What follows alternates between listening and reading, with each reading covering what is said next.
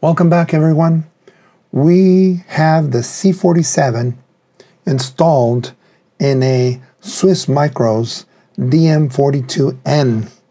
And what I want to do is I want to multiply two matrices. We're going to enter two matrices and we're going to store those so we can do other operations. But the idea is two matrices and then we're going to multiply them. How do we do that? Well, the first thing we want to do is tell the calculator we're going to do a 2 enter 2. You can press enter again. A 2 by 2 matrices. Matrix is right here on number 9, so I'm going to go shift, one time shift, and then there should be an F right here, and then press 9 for matrix. All right, now I do have this cover. If you don't, it looks like this. And you can still follow along, but you know, having this template makes it a little easier for the C47. Okay, now I still have the 2 and the 2 on the different stacks. I press the matrix, right shift matrix, and I have these particular sub-menus. What I want to do is I'm going to press new. I don't have to do shift or anything, I just press new. And now it's giving me a 2 by 2 matrix. And now I need to edit, which is over here. I'm going to press edit. Okay. So by pressing edit, we are in an edit mode. And then we type 1 here, and we can press enter. And then we can move over. We can use this right here. And we're going to do 2. We can press enter. We don't have to press enter, you'll see. We can go down right here or up. Or we can use these, so we can go down, and I'm going to put, what, 4. And I want to move over. I didn't press enter. Let's see if it puts it there. Yeah, see, it does. And then 3. And we can press enter. So 1, 2, 3, 4, right? And now I want to get out of this edit mode. Press exit, and now you have it here. I can do another 2 by 2, multiply those two, and it gives me the answer. But I want to store this matrix. So to do that, we have a store button. So click on store, and then it says store, and it's blank here. We need to put variables, letters, numbers. I think it has to be a letter first, but we need to name it. So right here we have the alpha. That's in yellow.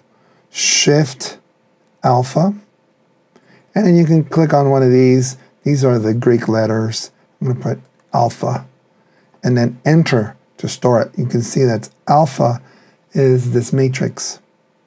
Now you can delete this and you can bring it back by recall, and then you click on variable, and here's alpha, and alpha's back. You see that? Okay, now let's do the next matrix. So we go 2, enter, enter, right, 2 by 2. And then we're going to go to shift and then matrix. Press once for the yellow, and then you get this menu, and you want to do a new matrix. Okay. Now if you feel we're going too fast, then what you need to do, pause and go back. All right. But the more you do this, the more intuitive it will be. You press edit, and then we want to go 5, 6, 7, 8. 5, go over, 6, go over, and you can go, oh, when I went over, it brought me down there, okay. 7, go over, 8, and then enter. Very smart. And then you can press escape. 5, 6, 7, 8. Perfect. I want to name this. So we're going to store what you want to call it, right? The moment you press store, it's asking you, what is it? So we go to shift alpha, right on the top. We pick another letter. If you pick A again, alpha, it's going to give it that variable, but it will delete the other matrix. So I'm going to press beta and then enter. Now we got beta. So I can be doing other calculations, right? Right? And then, let's say I want to bring those matrices. So we're going to recall, and we're going to press variable, and we're going to press A, right? And then do the same recall, variable, B. I'm going to multiply those two. Those are on one on top of the other stack. I should get something like this right here. I'm going to multiply, and sure enough, 19, 22, 43, 50. And I can store that if I wanted to, right? You can see that we have different things, different options, right, that you can utilize for your matrix. You can go up here. It gives you more options if you like, right? So again, you can recall, you can take a variable, you can take A, right? And you can take 6 and you can multiply it, and it multiplies A by 6, right? So 6 times 1 is 6, 6 times 2 is 12, 18, and 24. Okay, I hope that was interesting and informative. This is for multiplying. You can do also adding and other types of matrices operations.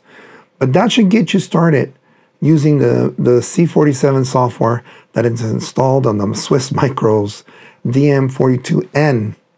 There is a DM42 that you can also run the software as well.